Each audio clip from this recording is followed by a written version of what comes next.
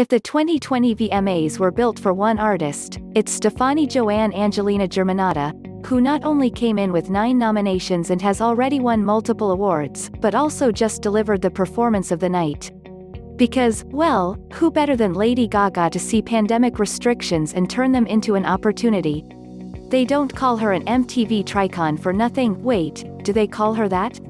Gaga performed a medley of songs off her wonderfully stupid dance pop album Chromatica, including 911, Rain on Me, and Stupid Love. It was her first Video Music Awards performance since 2013, and instantly won for the books. She performed on an unmistakably Chromatica-era stage, flanked by masked dancers and wearing robotic light-up masks herself, to complement her 3 separate looks, of course. That promised Ariana Grande linkup washed our worries away during Rain on Me, before Gaga re-emerged to belt out a balladized Stupid Love, playing a brain piano, as only she could.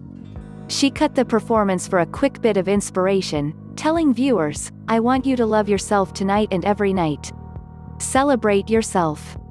Love who you are. Be kind, mask up, be brave and braver all the time." Then she shouted, "Make it stupid." The beat kicked in, and we were wiping our tears away and dancing in our living rooms. Shortly afterward, Lady Gaga was back on stage accepting the Moonperson for Artist of the Year. She'll also accept her Tricon Award from Bella Hadid later tonight. Lady Gaga will outperform you even in a pandemic.